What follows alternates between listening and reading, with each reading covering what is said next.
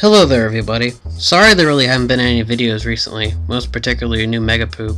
I've been busy with a few things, and it's better that I wait until summer when I have more than enough time. I do have a series of projects in mind and currently in production, so I'm hoping you'll enjoy them when they are finished. In the meantime, I figured that I'd make this quick video. As you may have guessed, the last video was, for the most part, a joke in the same flavor that Mr. Seymour's was.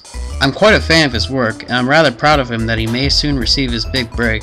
I made the tongue-in-cheek response in about 20 minutes, and it really is an amusing contrast to make a good video on purpose and a bad video on purpose. So here's my official Pokemon team, as well as some honorable mentions I have favored in my boxes. Once again, I won't give too much of anything away in my strategies, but you can infer a lot by just what you do know about my choices. For the record, all these Pokemon have their reason for being here, so this roster is rather definite. Yes, I do have a shiny Typhlosion and a shiny Venusaur. I received them through trades and I'm quite fond of them. The Duckshire and the Venusaur are still there from the last video because they're the two Pokemon that survived my Nuzlocke run of Red.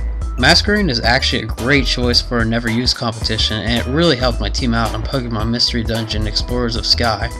I modeled Delkay after my cats, as you may remember from my earlier videos and its role in the Generation 3 games. That's pretty much all I should say for now, so have a great day, and if you have them, good luck with your finals.